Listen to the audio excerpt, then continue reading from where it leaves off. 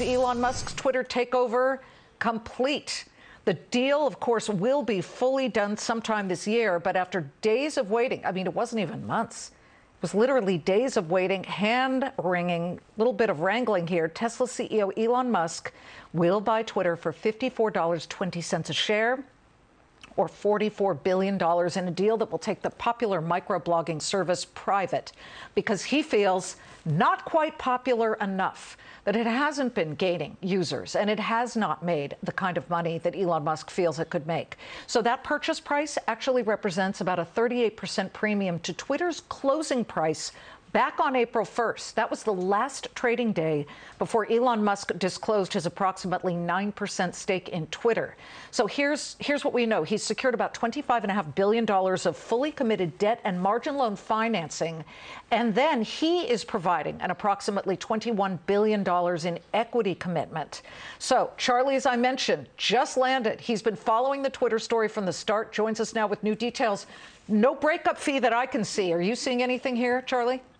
No, and this followed the script that I told you 2 weeks ago when the rubber started meeting the road.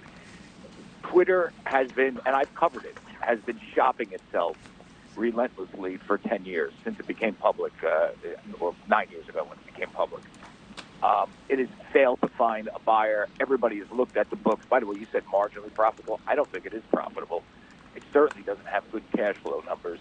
It's a horrendous buyout candidate for private equity. If you notice, all those names that popped up about private equity putting equity into this. What was it, Rio Bravo? Remember that one? Nowhere to be found because they weren't going to do it. That was, I think, a false rumor when that popped. Because this makes no sense from a private equity standpoint. The only legitimate buyer for Twitter based on its financial metrics, based on the fact that everybody passed, is a crazy billionaire, to be honest with you. Some guy that wants to take a leap and make it private, fix its manifold problems, everything from silencing conservative critics to make it a more user-friendly, getting rid of the bots and the trolls, all that stuff.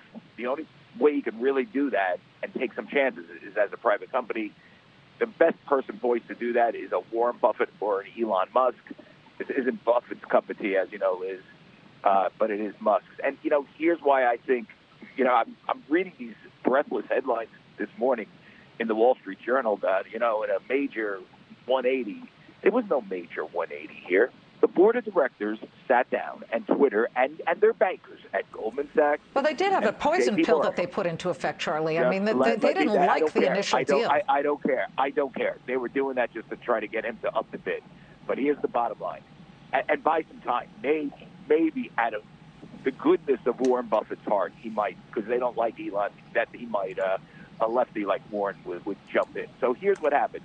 They all sat down, J.P. Morgan, Goldman Sachs, Twitter board, and they looked at their directors and officers' insurance policies, and they said, you know what? If we say no to this guy, we're going to be sued to kingdom come.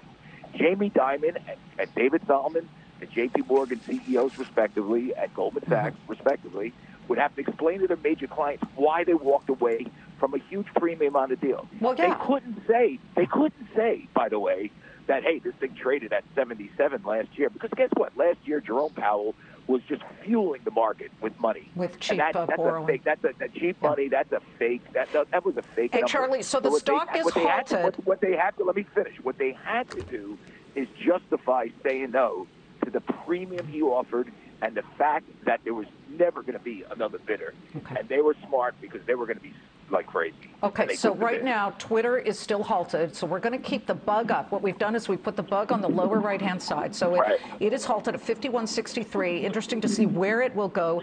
Let us look at Tesla if you can. Interestingly, Tesla, the company that really many Tesla share holders would really feel needs his 100% attention, is falling 2% right now.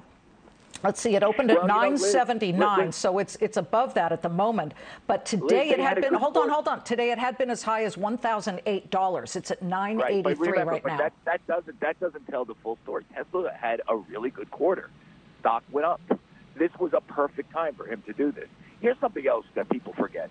Tesla is clearly overvalued by any normal metric. All right, if you're Elon Musk, what better way to start putting your overvalued shares to use and buy something like this? And by the way, he now becomes the most important publisher in the country right now. I know Twitter's got a lot of bots and this and that, but it's still an important medium for public discourse. Everybody's on it. Everybody that's in the sort of news-making capacity is on it. It's very efficient in terms of spreading news. He's now the most important publisher. He's more important than the Sulzbergers. He's more important than Bezos at the Washington Post. He's reached another level. And, my guess is he's looking back saying, Tesla shares, when the Fed starts raising rates, they're going to go down like everybody else. Might as well just do this. It's the next stage of my career. And it's a brilliant deal, I think. And you know what? Here's the great thing about it. It's private. It's not like Disney has to go out and buy it and then justify it to its shareholders.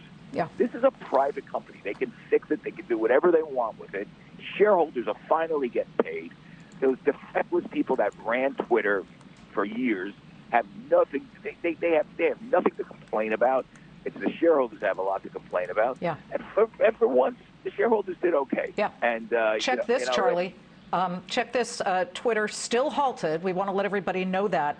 DWAC. This is, of course, the SPAC that is part of the Truth social media group that Donald Trump had put forth, falling about 13.5% at the moment. And we're looking at some other social media names. Meta was higher. It's flat to slightly lower. Snap was higher. It is now down about 0.5%. Pinterest up 0.75%. I don't really see that as a competition to Twitter. But the social one, the SPAC that does social, the chattery, engaged ones. That's the big loser. I mean, listen, Elon Musk has not addressed the elephant in the room. Will he let Donald Trump back on the platform? But I guess by all intents and purposes, he is. Okay. Everybody knows him, says he will. And I think other people will get back on. I think Alex Berenson, who was banned from Twitter because he said some heterodox stuff about vaccines and COVID, I think he gets back on. I mean, I think there's going to be an uncanceling of blue check marks that Elon will engage in, and and that's bad for social. Also bad for social is the fact that their technology didn't work. I mean, I tried signing up for that, and I still haven't got my notice that I'm signed up. You're talking about DWAC. Can we show DWAC? Yeah, it's now down 14%. This is Digital World Acquisition Corp, which of course is Donald Trump's Truth Social company. Let me just say, folks, that Twitter is now trading once again. It is jumping about anywhere from 6% to 5.9%. It's moving all over the place here. It's at 51.85, 51.90. As we watch the intraday picture right here, you can see that it is on the move. It's not exactly skyrocketing. I'm wondering now, if we bring in the floor show traders, exactly what they think is happening. Is this sort of hold on the news? We're hearing from the Twitter CEO now as well, Parag Agrawal. He, of course, of Twitter, has a purpose and relevance that impacts the entire world, he says. Deeply proud of our teams and inspired by the work that has never been more important. Parag Agrawal tweeting just this moment. Don't know what happens to him, but I highly doubt he stays on board, because Elon Musk has made it very clear he was unhappy with the way the company was actually moving in the direction in which it was, trajectory and that point.